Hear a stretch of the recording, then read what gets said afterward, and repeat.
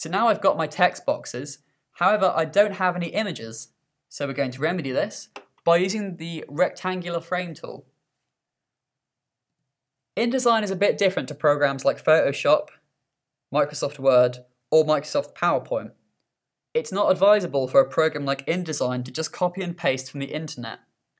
The reason why is that InDesign uses file searching. What this means is if I place an image in this document, what will happen is that InDesign will use the file's actual physical location to go back and find that image to put all the relevant data into this box. The reason it does this is so it doesn't lose the image quality whilst it does it. What this also means is that if you make changes to the original file, say edit it or crop it, the image within the InDesign document will also change accordingly and update itself live as you change the original image. Likewise, if you move the image, InDesign will be looking in the wrong place for it, so it will claim the image doesn't exist anymore and it will need relinking. So instead of copying and pasting, we're going to use the rectangle frame tool to place the image. I'm going to create a square just underneath here, and as you can see I've now created a box that has a cross through it. This is where we're going to put our image. If you go File and go Place, you'll be able to select an image to place inside this document. I already have an image available, which I downloaded earlier, so I'm going to use this. When placing an image, you'll see that you have the option of placing it wherever you like.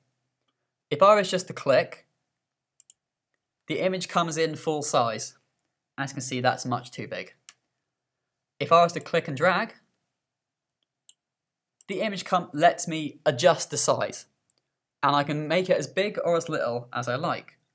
However, I've already created a box for my image, and I want my image to be this size because it fits in with the rest of the document.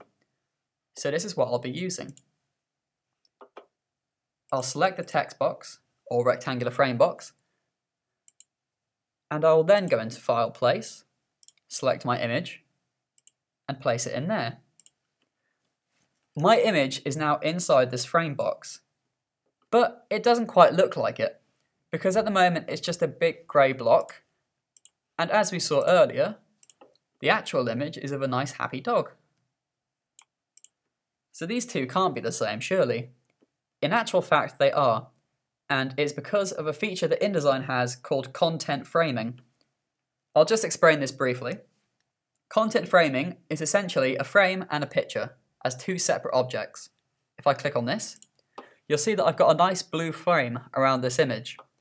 However, if I went into directly select, clicked on this cursor here, and then clicked on the image, you'll see that the image has now got a brown border around it. If I move this image,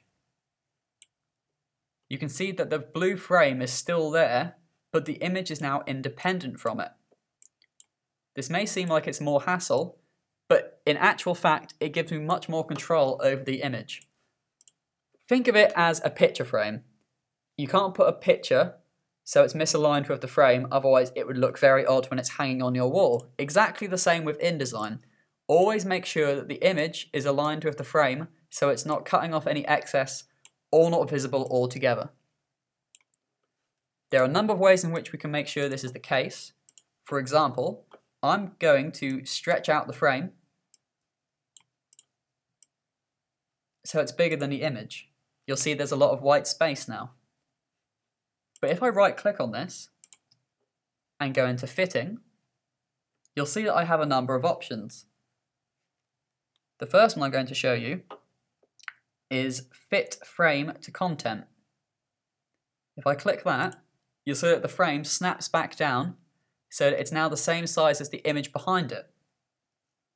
If I wanted to do the opposite, I would go on fitting, fit content to frame, and click that, and the image will size up so it's now the same size as the frame is.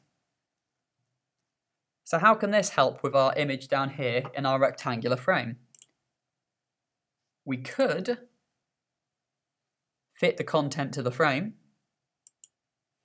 but you'll see what's happened here. It's been distorted and squished so that it fits in the frame exactly. Now this doesn't look good and it's very unprofessional to look at. So we're going to be doing something a little bit more different. We still go under fitting, but we're going to fit content proportionally. What this will mean is that it will shrink the image down, but it'll do so without distorting the image and keeping it in the same proportion as the file data suggests. As you can see now, the image does look a lot better and it's still in proportion, but we still have this white space outside. To remedy that, we can go into fitting again and fit frame to content. As you can see, we now have our image and it fits quite nicely in with our text box. Essentially, all magazine layouts are, just to go back to the example, are text boxes with images behind them.